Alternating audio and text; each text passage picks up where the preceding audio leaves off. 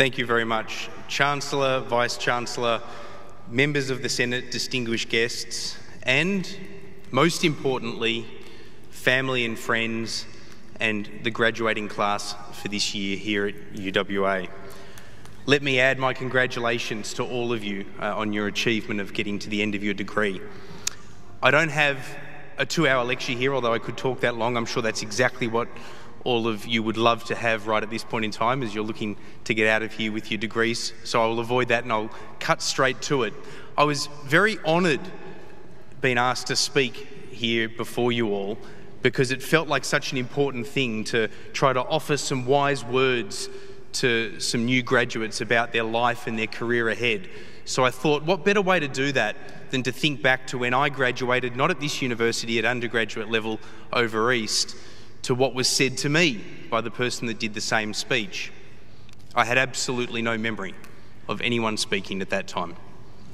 Not the topic, not the person, not the gender of the person. So ladies and gentlemen, I hope I can leave a slightly stronger mark than that on this year's graduating class. I don't know if that was a reflection of my callow youth or the speech that was offered, but let's see how we go. When you get asked to do something like this, you obviously decide that you want to try to put as much effort into it as I'm sure the students here put into their major essays. So I started last night at around midnight, popped about 4 Sudafeds, had as many Red Bulls, and then this morning when the speech was incomplete, I decided to blame IT as well as my printer. But I stand here before you anyway and hope to offer a few observations about life and work. The problem is today is an incredibly proud day for family and friends, and I suspect for most of the graduates you're yet to realise just how significant today is for you. But it's a depressing day for me that I've joined the ranks up here because it tells me how much older I'm getting. You're all so much younger and have so much to look forward to, and that's a lot of what I want to talk to you about today.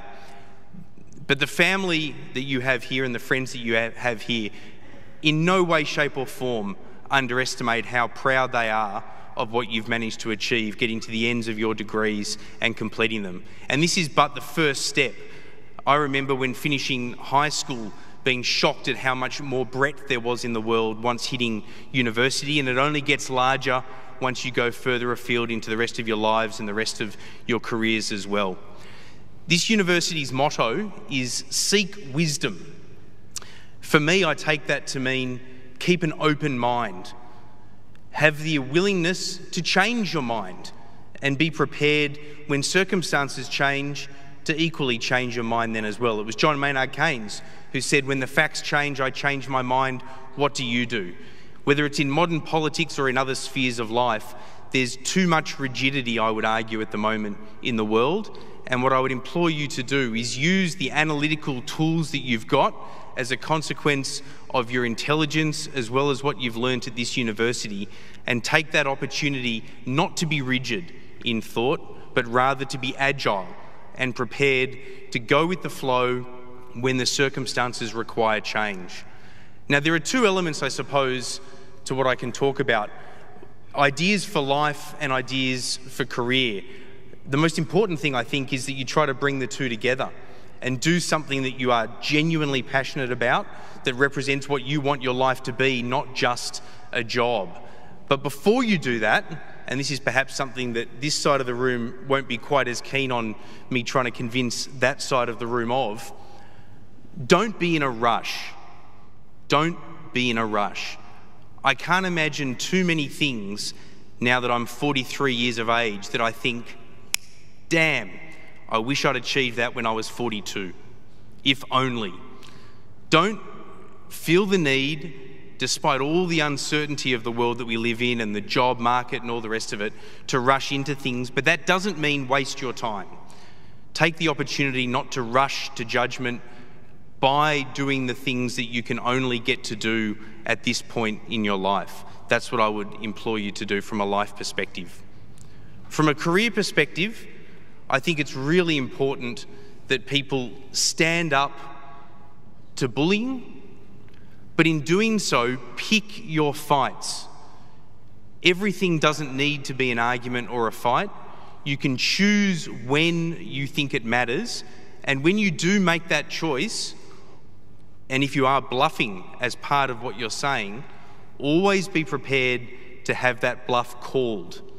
One thing that, and I've bluffed a fair bit in my life, one thing that I've always kept as a golden rule when doing so is always be prepared for the outcome of that bluff being called. If you're not prepared for that, then don't do it. Don't go down that particular course. The world as we know it has changed so incredibly much, even just in the time since I graduated from undergrad, or indeed from postgrad as well. I struggle to keep up now in my lectures. Students that I've had would know my ability to stand in front of a lecture group and require every single week one of the students to come forth and help turn my PowerPoint on for me. That's something that I've never been able to fix. One time when I was putting in my password, I probably shouldn't be saying this in front of the Vice-Chancellor, but one time when I was putting in my username and password, a very honourable student put her hand up and informed me. She said, "Professor Van Onselen, I don't think that's your username," as my password was there for all to see. Ladies and gentlemen, as you go through life as graduates, there's one thing that will be the most important thing for you to come to terms with, I believe, and that's how to handle setbacks. Because one thing I can assure you is that throughout your life, if you haven't already had them, you will have setbacks, and you will have significant setbacks along the way. I had a golden run for a long chunk of my life before I hit my first series of setbacks, and coming to terms with it is the hardest part. But the rewarding part is when you do have those moments, they provide life-changing opportunities where you can genuinely turn it into a chance to reevaluate what you're doing, recalibrate where you're at, and decide whether you want to continue on the course you're on or move in another direction. The scary thing, I think, were I your age entering the workforce now, would be just how mobile working lives are these days, just how shorter periods of employment can be in particular fields. But within that, I think that there's enormous opportunity as well, and it becomes a mindset thing on how you approach it. Yes, there's much greater uncertainty in the employment market of today than there was when I graduated, or certainly when my parents were of a similar age many years ago. But you can see that as an opportunity as well, because my father spent 40 years at the one business, in the one job at the one company. I've already made significant career changes at what I believe and hope and cling to is still my short life. So I would implore you to see it as an opportunity, the chance to try different things, even if it ends up being in the same sphere, because you've found what it is that you want to do. Take those opportunities and embrace the challenges of a setback when it does happen, rather than fall into a heap and let it consume you. I want to finish by talking about a quote, and I'll probably paraphrase this because I'm not using notes rather than get it exactly right, but it's an unattributed quote. I tried very hard online to find an author to it. Wikipedia gave it about 20 authors. I'm pretty sure that it continues to be unattributed. It's the idea that it is better to be silent and be thought a fool rather than speak out and remove all doubt. I could not disagree more with an observation than that fairly well-worn quote. Sitting silent is the last thing that you should do. Speaking up is what life is all about, particularly for the generations coming through now. Not being quiet, letting your voice be heard in whatever theatre that might be, is exactly what you should be doing. And of course, when you ask questions, you may make some foolish questions along the way, but that is not something to be frightened of. That is something to be embraced.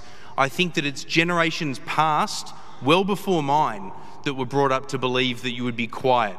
My kids, for example, don't even come close to the concept of being seen and not heard, if only.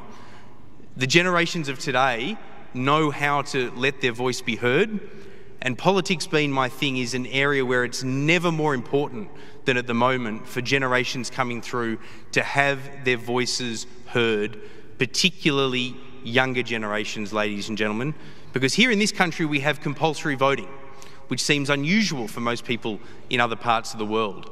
But in other democracies around the world, non-compulsory voting tends to be the dominant way things go. The British election, which Australian time will be started on Friday morning, has non-compulsory voting.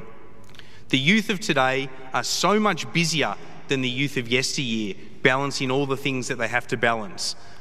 I would implore you to make sure, whether it's through your work or just through your lives, if it's outlets beyond your work, do not be silent, be heard, and be loudly heard, and never be afraid when asking a question or offering an observation that it might not be well received or that it might be less well informed than it will become over time as a result of having been prepared to ask it. Thank you very much.